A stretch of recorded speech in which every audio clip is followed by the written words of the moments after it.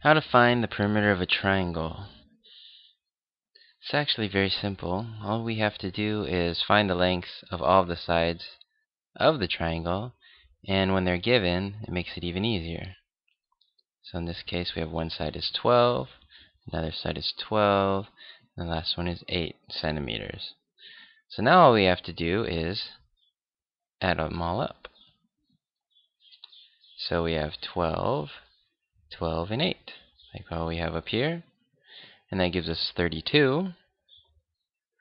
And lastly, we need to write the units, which in this case are centimeters, not centimeters squared, because we are only calculating the length of the distance around the shape. We are not calculating inside.